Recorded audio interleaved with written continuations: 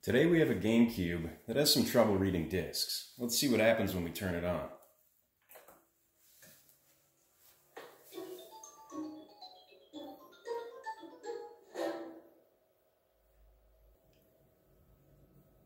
So this time it loaded up the game. That's unusual. And black screen, and it throws the error. That was kind of weird. Usually it doesn't even get that far. It's been stuck on the Gamecube logo for about 40 seconds now. So we got a new error this time.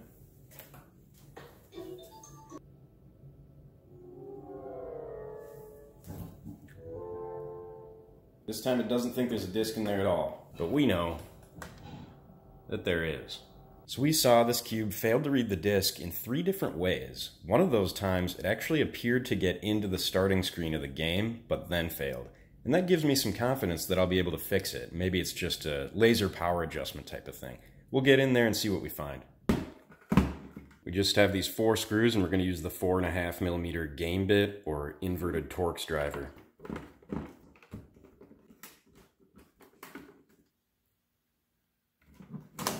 Oh, should have taken that game out. Don't forget to do that. At this point, there are quite a bit of things we're going to need to remove. I'll start with the faceplate. Watch that ribbon cable. I'll just pull that out. Set this to the side. I think we're going to have to remove both these cables. So there's a red and black wire one, and the other one for the fan. Those cables out, we can get these 2 screws, this one and this one.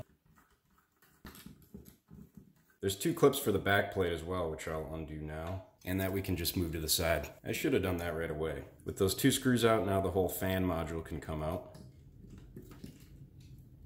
Now there are just a bunch of screws along the perimeter we need to remove. And there's 4 smaller size screws up here we don't want to forget. So these little metal plates actually come off. We're going to take each one and set them to the side, make sure we don't lose them. We should at this point be able to lift up the whole drive assembly, just like that. And this can get moved to the side. We have 6 more small screws to be able to get under this plate. Now we can take this off. And this is what we needed to get to. What we want to do now is measure the resistance of this potentiometer, which adjusts the power of the laser that reads the disc. The lower the resistance, the more power. I think it should be something like 450 ohms. When we measure, we want to be on the middle left side and on the lower right side, those 2 points. There's a point on the upper right side, we don't need that one. So I'm getting flickering, inconsistent, no reading. And when I see something like that, it might not be that this needs to be adjusted at all. And instead, we just have bad connections to the board. I'm going to bust up the soldering iron and reflow all the solder joints on this potentiometer, and then we'll check it again. So I'm going to apply some flux to the entire thing. And then I will simply just touch each corner, each solder joint with the tip of the iron.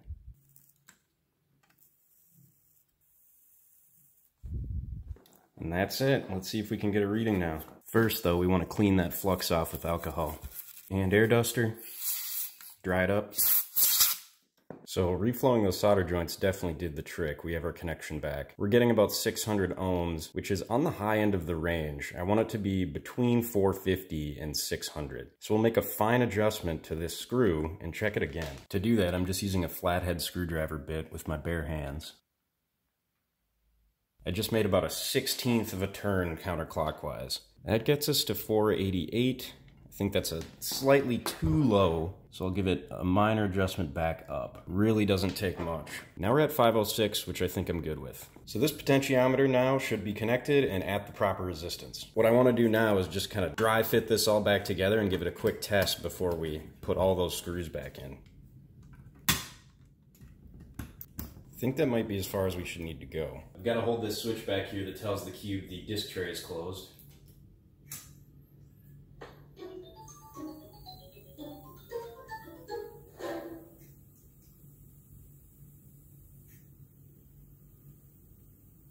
All right.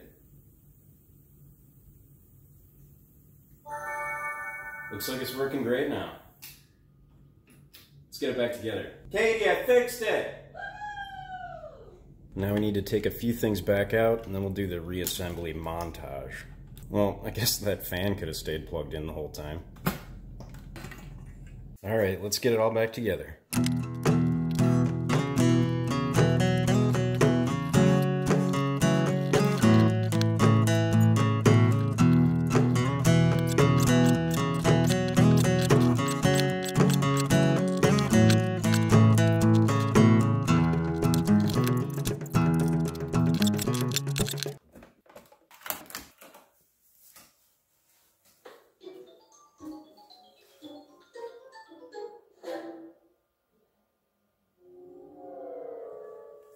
Whoops, forgot the disc.